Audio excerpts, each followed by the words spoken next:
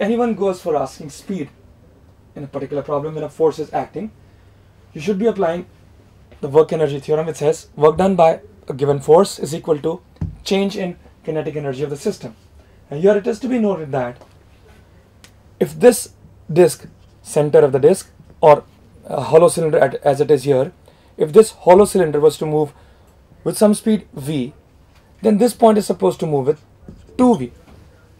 To bring this point on top of the hollow cylinder, if this has moved by x, this point moves by 2x, so to bring it here, if this moves by L by 3, this would move by 2L by 3. So relatively, to bring this point over here, I have to have a relative shift of L by 3. Now relative shift of L by 3 can only be brought about if the rod is actually pulled by 2L by 3. It's like the ground moves by L by 3 and the body on it moves by 2L by 3. So the relative motion would have been L by 3. The question expects us to bring this point onto this point. This gap though was L by 3, had this been at rest, you had to shift only by L by 3. But since the hollow cylinder is also moving, so you have to shift this point by 2L by 3. Shift of this by L by 3 ensures the net shift is only L by 3 relative to the hollow cylinder.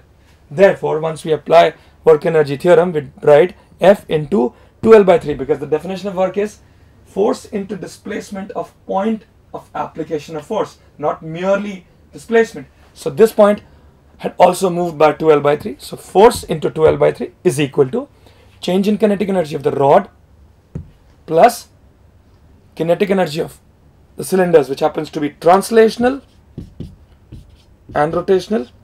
I've taken twice because I had two hollow cylinders.